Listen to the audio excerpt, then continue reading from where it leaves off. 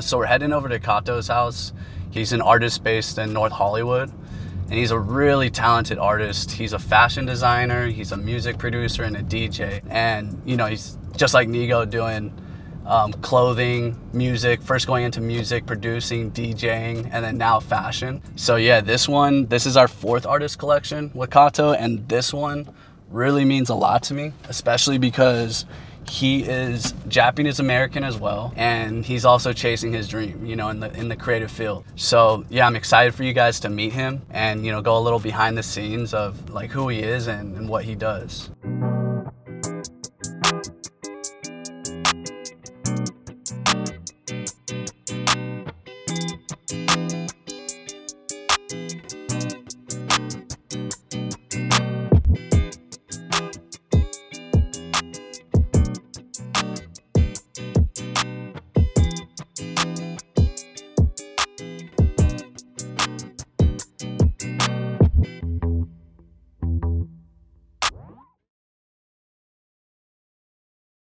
Whew. So these are all your pieces? Man, just been cooking up non-stop 24/7. Fire. Shit's crazy. All right. This one though, the French Terry polyester. This is a 14-ounce heavyweight 450 GSM. Ooh. And then with the denim. Yeah, this one's real special. I feel like this one specifically, because my very first piece ever was hand-stitched on a college crew neck, just said college, yeah. That classic crew neck. So I chose the varsity. Oh, I love this. How it's just hanging off. Raw edge, yeah. Just because we live life on the edge and we're raw. All right, tell me about it. But this piece specifically is sort of the one that like represents like the beginning of everything. Yeah. The beginning of everything that we're standing in the middle of, this piece. Love it. And then no matter how distressed this gets, the message always remains clear to undo. Right. So that's sort of the emphasis behind like the raw edge and like the distressed nature of like the lettering. Starts perfect, you know? Yeah. And then as life beats you up, still visible, tattered, but visible. Tells your journey. Yeah, exactly. Right? Everybody's gonna be a little bit different.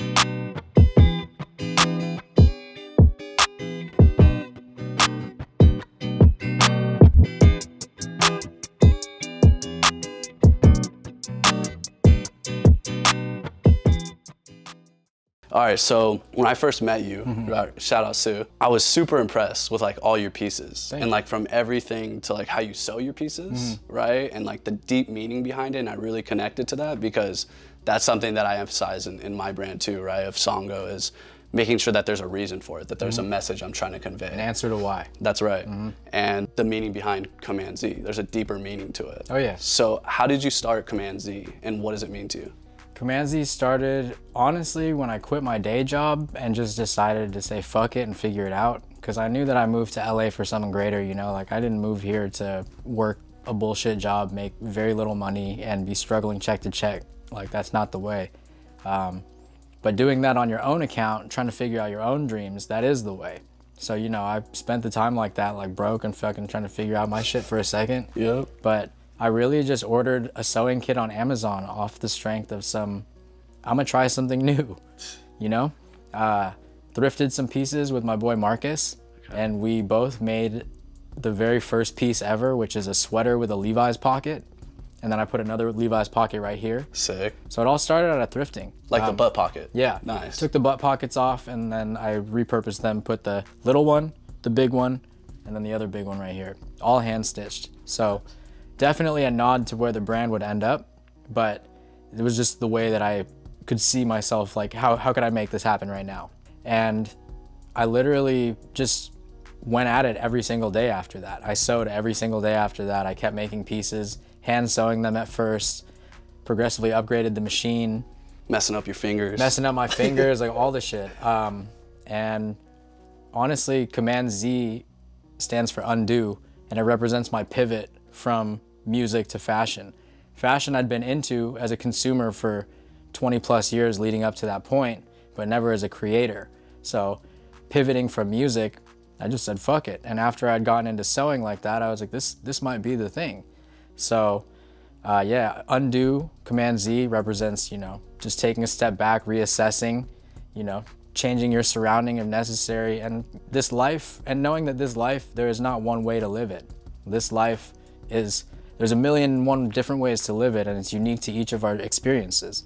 So to undo the idea, to unlearn the idea that there's only one way to live, that you gotta grow up, go to school, get a job, get married, raise a family, get a house, that's the only way to live. That's not true, you know? So that's sort of what my brand represents, is to undo whatever you've been told and relearn it for yourself, which is what I'm doing with the clothing. I'm taking it apart from how it's known and repurposing it into something never before seen, into something brand new. We're alchemizing. So what do you use like for inspiration? What's your inspiration? Like, how do you think of things like this? My inspiration is truly my life story. I feel like I'm learning day by day how to translate my life story into clothing. And, you know, I am looking at other brands, I am seeing what's popular, but not copying. If anything, if I see an idea, I'll take the very small part of the idea that I like and I'll run with it my way. Right. So, you know, it's really just going off of my life experience, things that have happened to me, beliefs or morals that I hold true to myself, just translating that into clothing and coming up with new ways every day to do so. Even in just saying I love my mom. You know what I mean? Oh, my mom loves Even tough guys love mom. That's right. Oh, just wait till it's Christmas, bro. These go crazy. Yeah, we dropping all red mom hats. So, yeah, it's kind of just really pulling from within. Yeah. Trying not to look so much outside on a validation tip of what would people think is cool, but what would I think is cool? Yeah. You know, like what do I think is cool? Like what do I love? Like what's important to me? And creating those things through clothing and, you know, expressing those ideas and even being silly, you know, not taking myself too seriously. Right. I mean, don't bother me, I'm on vacation. It's a representation of when I'm at Coachella. Don't text me, don't call me about work. This is a summer camp. We had summer camp. Yeah. Don't bother me. And also just a representation of like your grandpa's goofy hat or some shit, you know? Right, right. So pulling from imaginary inspo points like that as well, that I just sort of have a visual for some reason.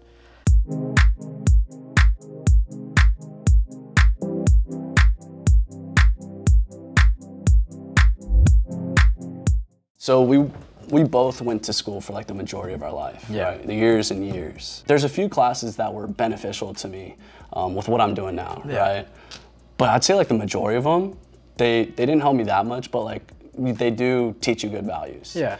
Would you say that education and like societal norms played a big role in what you're doing now? I mean, everything is everything, right? Yeah. So maybe not directly so, but maybe values that I learned during that time or things that I learned I didn't like because of these classes help point the way. But I would say a lot of what I learned from doing. I learned from just going out there and trying. I think that a lot of it just comes from curiosity, drive. Those two things alone, honestly. Curiosity and drive can propel you to great heights without a proper education. I think a proper education is valuable, of course. I think that all the classes, like I said, maybe show us what we do and don't want to do or get us closer to that point.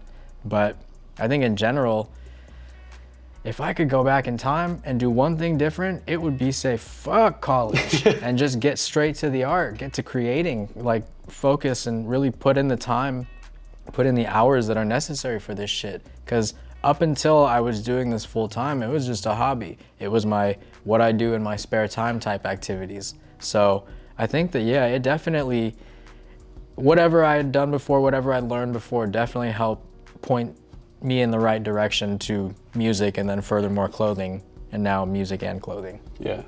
But yeah, when I talk to people about school and education and they're stressing about college, right?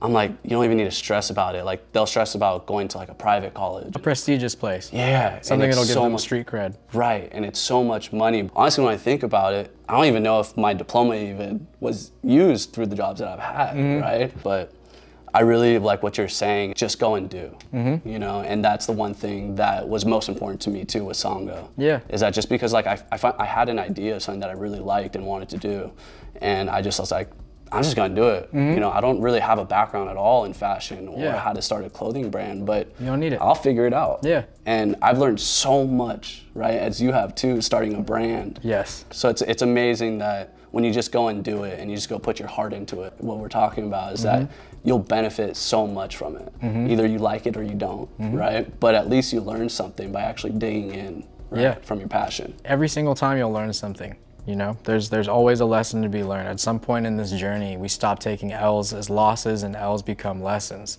There's no such thing as a loss anymore in this existence. All we're doing is learning. Undue university. Always a student of the teacher of life. Man, it was perfect that I wore this shirt.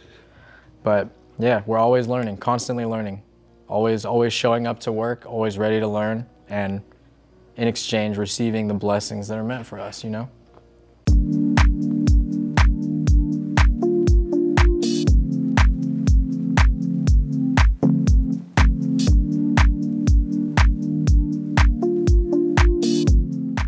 So yeah, this is my dad's piece. He did this when he was like an artist back in the day. That shit's crazy. Yeah, like huge inspo. When I was a kid, my mom would always be like, your dad did this.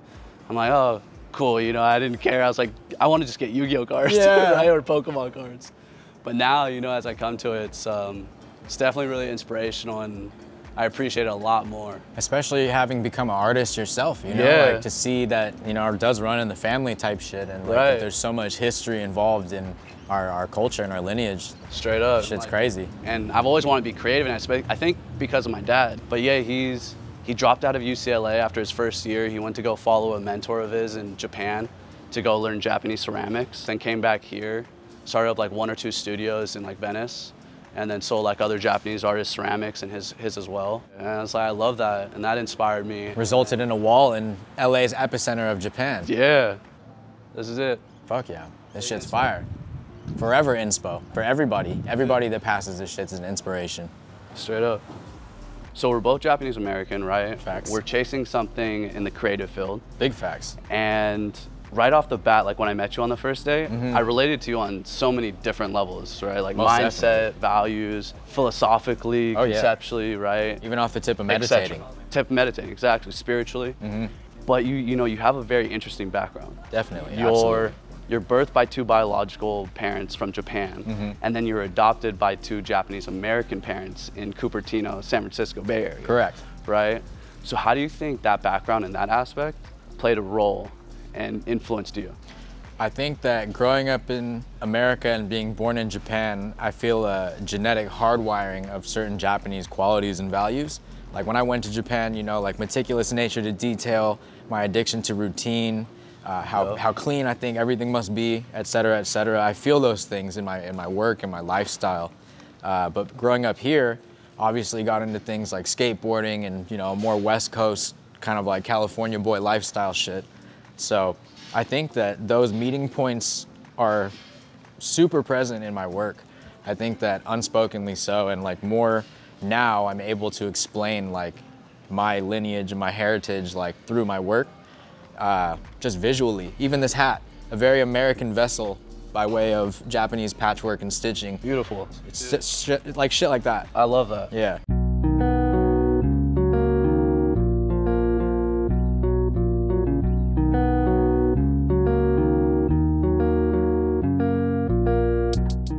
So you know that question that we'll get, like, oh, what are you? Or where are you from? Yeah. Right? And I always respond, I'm like, oh, I'm from Los Angeles. And they'll come back and they'll be like, no, where are you from? Right? And I know we know where they're getting at. And I always just mess with them and tease with them. I'm like, oh, I'm from Pasadena. Yeah. Right? And they're like, all right, what's your ethnicity? And then so I'll tell them I'm Japanese. But I also feel kind of weird when I say that because of like the cultural expectations sometimes, right? Like for example, my parents, they speak maybe a few sentences of Japanese at most. My grandparents, they spoke Japanese, but more fluent in English, right? But it's also because a lot of our culture was suppressed, right? Like post-World War II. Yeah, absolutely. That's how like grandparent shit. Yeah, and like how we had to learn that from our parents or grandparents or our own research because it's not what they teach you in our history books. It's a very quickly skipped over element of American history. Right? Yeah. And then, you know, the reparations they got. Yeah. And then, you know, when they came back, the Japanese Americans from the internment camps, the majority of them didn't even get their properties back. They got very little of what they got taken. Right. Do you feel that there are certain qualities ingrained in us from being Japanese? 100%. I feel that, you know, whether we're born there, here, whatever generation we are, there are certain things about us, you know, like I just spoke about earlier, like our work ethic and our drive, our attention to detail, addiction to routine. Again, those things are, when I went to Japan, things that I noticed in the culture. I seen it in the people. That I felt the most connected by way of those things. Yeah. So I think that, you know, like I said, regardless of whatever generation or wherever we were born, if you are Japanese American, like that's what it is. You have those qualities. While it is more extreme overseas or to a first or second generation Japanese person, right. It's ever present, no matter how far down the line you go. Like, it's so deep in our blood. Genetically hardwired into us. It's something that even if we wanted to shake, I think it's harder to do than we think it is. Yeah, and we're so blessed, especially, like, it's so useful in what we're doing. Yeah, oh, you know? It's the most useful tool in this shit because it's the ability to keep going. It's right. the thing that gives us that extra push. It gives our work that extra push, that advantage that some people don't think is important. The little details making the biggest difference. And it's some shit that, you know, like some people would be like, nah, it's not, we don't need to do that. It's extra time. It's a waste of time. Right. To pay attention to those little details, people notice those things specifically. So yeah, I think that being Japanese American and having these qualities ingrained in us is really what helps propel us one step further in our work ahead of the competition, whatever that is. And that's actually when I met you, because I don't know that many Japanese, I think you're really the only Japanese American that I know that's pursuing like a creative passion. Yeah. And you know, it solidified it. We have so much in common, especially these certain qualities of detail. Yeah. The message, like how we pay attention to our messaging. Mm-hmm. You know, everything has a reason, everything has a purpose, everything has a story, yep. right? And we make sure that we emphasize that in our branding, in our clothing, and our designs. Yeah, as one of the most important aspects of it. Even though that we don't speak a word of Japanese, right? We barely really know a lot of the culture of Japan, you know what I mean? Like I eat the food, right? But like how those certain values and traits that we've been ingrained in us from when we were kids and from our ancestors and everything, and that was passed down. I think about it every day. I'm grateful for these qualities because like, you know, it's what gives us that creative edge. It's that thing that like really separates our work from the rest because we pay attention to these things, because these qualities not only are part of us, but a part of our work just as much as our brands are an extension of our personality. So yeah, I think that it's fucking amazing. I'm truly every day grateful. I thank the universe daily for, you know, blessing me with these qualities and this, whatever it is, I thank the universe daily for it.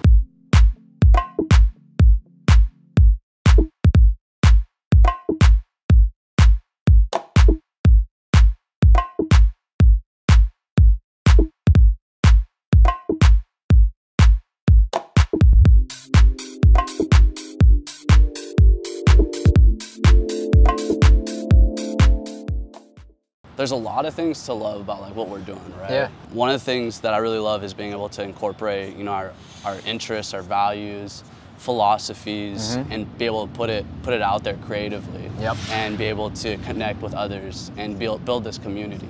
And I really do believe in like how your values and interest, your deep passions from your young adulthood, right, and childhood, that it does correlate to like your purpose in life, whatever it ends up being. For example, you know, I loved basketball and you love skateboarding. Yep. It's all we did. It's all we cared about. There's nothing else. That was the answer to why every day. Why are you getting up? Right. Play basketball, go skateboarding. So how do you think skateboarding played a big role in who you are today? I think skateboarding, everything from the shoelace belt to the choice of pants that I wear like every day, down to the vessels that I like to use specifically for Command Z. I think it all just ties back to my love for skateboarding. The t-shirts that I use just feel like the 90s and 2000s skate tees that I used to wear. So everything really just tying back to that feeling of like, you know, 16-year-old me. It's doing things for that version of ourselves, and that's creating our greatest work. How much it's taught us, you know, from skateboarding, and like the fact that we commit and it's all we cared about. There's nothing else. Yep. Like, tunnel vision to just skateboarding and just to basketball, and like, that's all I'm gonna do. And then what it teaches you too is that when you're practicing and you're trying to, you know, learn a new move, or you're trying to, you know, learn a crossover or whatever, you can't just do it for like a day, 2 days. Like you got to keep going at it. Practice something daily. Practice something daily. That's valid. It's literally, you go at it every day, you will see results no matter what. You put in honest work, your intention is right, and you really want to grow, you really want to build, you want to fucking play in the NBA, you want to be a pro skater, whatever, then, you know, like that, it will happen. And you know, even beyond just what skateboarding taught me trick-wise, taught me a lot about community, camaraderie, taught me to commit. You know, don't be scared, just leap. You know, and when the gratification of finally getting a trick, or you know, winning a game, whatever, like that gratification that doesn't come from anything but putting in the work, the hours, the time. That's what we do it for. That's why. Right. It's still why. It's just kind of evolved to fit our adult profiles. Right. And like the culture it brings too. Yeah. Right? Like how huge the skateboarding culture is, how big the basketball culture, and also how they both tie into fashion. Mm-hmm. Right? There's a whole subculture of skateboarding individuals that could be roped together by way of a shoelace belt. It all started with a string. Right. The rest was history. So one of my biggest challenges with Sango is social media, right? Yeah, oh yeah. Like it's a beast on its own. Yeah. Like if I could hire someone, like we're talking about this, it would be for social media. It's the first job I'm offing. Yeah. Social media. Yeah, it's like so much that goes into it. You have to have the content. Yeah. You have to plan, right? The content calendar. Yeah. You have to strategize based on the algorithm. Mm-hmm.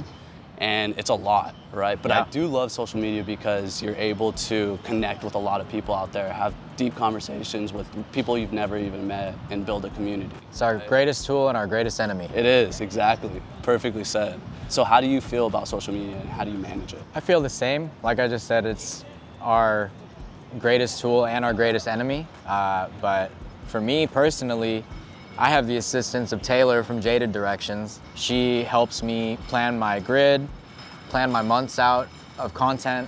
So honestly, for me, I feel like as a brand starting up, having a creative director, having somebody helping you with your socials is pinnacle to being able to create without that anxiety on your mind, like, and I gotta post, or damn, man, I gotta come up with content, or damn, man, I don't even know what to post. Right, so, when we have to do everything else for the brand, right? Yeah. We gotta design. And everything, I gotta make the clothes too, shit. So it's just, it ends up being a lot, but shout out Taylor, because she really is a saving grace in this whole shit, and if not for her, my social media would just be ass. Yeah, because it's such an essential tool for us. Yeah, it's our, like, it could be the thing that slingshots us to the top. Right. It's also the thing that is very intentionally sabotaging us, keeping us wherever we're at by shadow banning us. The choice of songs that I have on my Instagram is like the bottom of the bottom barrel. Straight and I'm just like, who wrote this shit, you know? But you know, it's because they really do everything in their power to make it hard for us. But the fact that we still break through, people still see our stuff, people are still wearing our clothes, buying our clothes, we have something there, you know? Right. We don't need 100,000 followers for 1,000 people to see our shit. We could have what we have and have a genuine 1,000 true followers. And that is what I believe is how you make a living as an artist. 1,000 true followers or fans that will buy everything you drop, that will come to every show or event, that will support everything that you, whatever, that will just be your fan. 1,000 of those, you're making a cush living off art. So a common denominator that I see within like people that are trying to chase something in the creative field is that it's hard for them to like stay motivated, especially when they're not like seeing direct results happen, right? And it's hard because it's like working out. Yeah, it's tough. You know, you have to sacrifice a lot. You have to be open to vulnerabilities. Mm-hmm. So how do you stay motivated as an artist even when things may not be going your way? I think the vision. I think having a vision for what you want, because if you have a vision, no matter the circumstance of a good or a bad day, you know that everything is in pursuit of that vision. You have that goal in mind. You know that you want to get somewhere. Maybe that somewhere is perfection. An idea that you could always strive for and always improve from, but never touch. Because nobody could ever be perfect. Nobody could ever create something perfect. However, imperfection is where perfection lies. And to always strive for perfection, you will always be working towards your greater self, towards your greater purpose, towards your brand's greater purpose or your art's greater purpose, all that. Just have a vision. That's right. And the rest will do itself. The rest is history.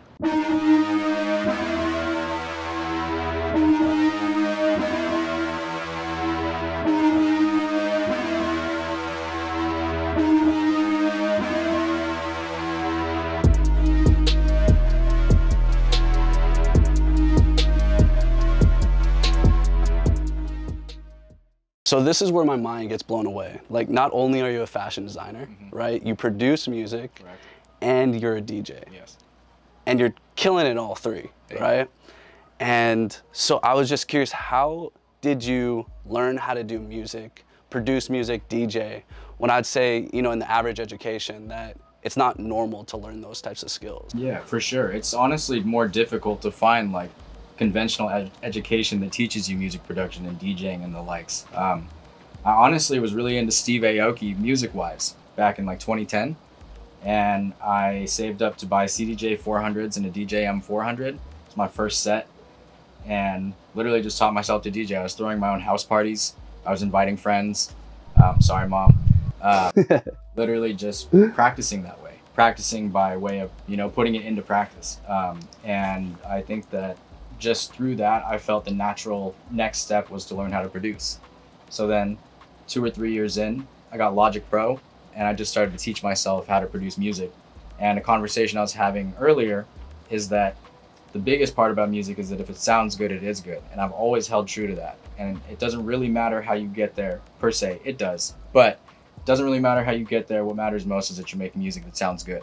It's enjoyable. That's the point of it. Yeah. So just started to teach myself, maintaining that philosophy in mind. And literally, we are here in my music studio.